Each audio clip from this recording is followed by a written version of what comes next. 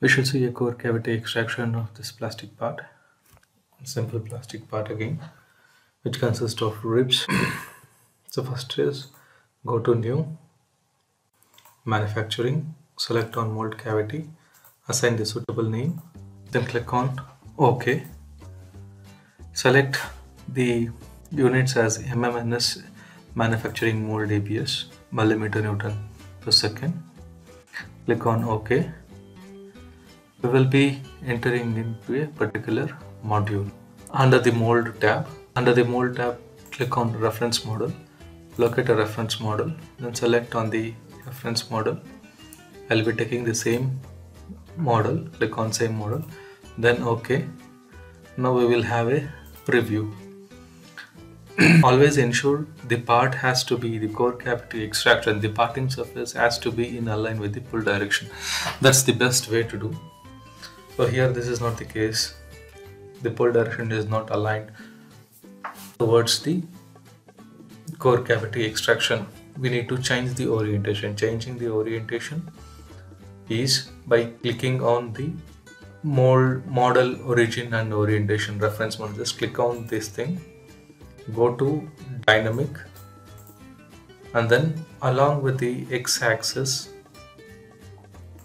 now just give on the angle 90 degree. Just check how the orientation is. Go for preview. Okay, we need this thing exactly on the other side. I'll on the other end. So what I'll do, I'll just click on same thing, go for dynamic, click on 180 degree. With few iterations we will be able to figure it out. Not to pick it in. Yes, this is now. See now the pull down. So next step is just click on the workspace, automatic workspace, click on mold origin, click on the mold origin, check what is the overall dimension. So this is x is 20, I'll take it as 30, and y maximum limits is 40, so here I'll take it as 60. Okay, I'll have it 50, and the z total height is 12 mm. Here I'll take it as 25 mm. Fair enough. Have a preview. Okay, this is how the part. Here we are having next the shrinkage. When you just click on the shrinkage, we do have two options: shrinkage by scale and shrinkage by dimension. We will be going with shrinkage by scale, by which the entire model will be having a uniform shrinkage. We always prefer to use shrinkage by scale. Click on shrinkage by scale, add the suitable value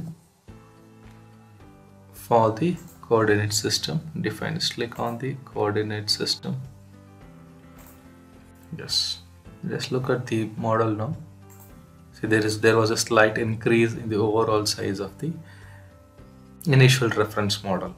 Just click on OK and Control G. By this thing we will be coming out from the command. So next thing is just click on the workspace, go to view, model display, component display, click on wireframe so that we will not be seeing the workpiece. Again come back to the mold tab. Here we shall define our fill out curve. Just click on the fill out curve. The Creo will automatically identify the draft and takes the outer boundary. There will be a line defined to it. Yes, then just click on OK. Yes, this is the parting line. Okay, now what is that pull direction? Pull direction is correct. This pull direction is the which is already been aligned. Then just click on the parting surface. Click on the parting surface. Go to skirt surface. Then what is the command we are having? Select a feature containing curve. Select on the curve. Then click on done. See the preview. Yes. And click on OK. Then click on the green icon over here. OK. So we are back. So we have defined our sellout curve, and then we are also defined our parting surface. The next is reference part cut down. Click on the reference part, could open. Yes, this is done. See, this is done, preview is done. Fine, go with it. Now the mold volume. Click on mold volume, volume split, and select the entire mold volume. The mold volume is with the initial workpiece, whatever we created, that is the mold volume. So from just click on the mold volume and then click on the split surfaces. Split volume you have selected, and what are the split surfaces? Click on the split surface, and as you point your cursor towards the part, towards the workspace, we can see the surface. Just click on the parting surface. We can select the parting surface by dragging our cursor towards the mouse, or else we can also select our parting surface or split surface from our model tree.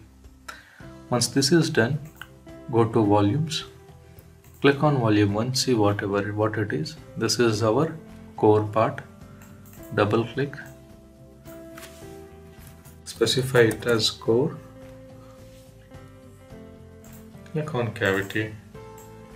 The other one, just check it out. Yes, this is with our cavity.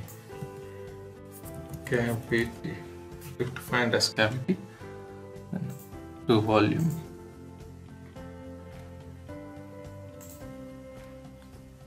cavity, then click on OK. After mold volume, we'll go with, after having with mold volume, we'll go with mold component. Click on cavity insert, select off all the cavities, core cavity, all the entities, click on OK. Now we can see our core and cavity. You can see our core and cavity separate way.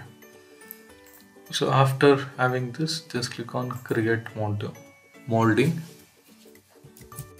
then assign a part, Creo simulate part,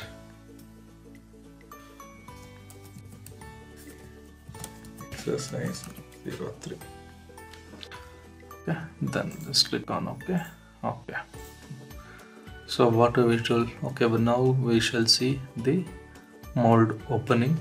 Click on mold opening, click on define steps, then define move, select the cavity, OK, click on the edge and specify the distance which has to be moved. In this case I'll take 30. Then again define move, select the core part, OK, then select on the edge, have it with minus 30, done. Okay, pretty much done. To remove all the unwanted identities, unwanted surfaces and lines, we have to blank those parts. Just click on the icon over here, mold display, and click on the parts which you don't want. Parting surface, I don't want to see the parting surface, have it with blank. Mold volumes, component, I want to see my workspace, blank. Then we don't want to see our reference part, blank. So we will be seeing core, cavity and one more part. So this is the thing. Once this is done, click on OK and open. This is the same thing what it has been.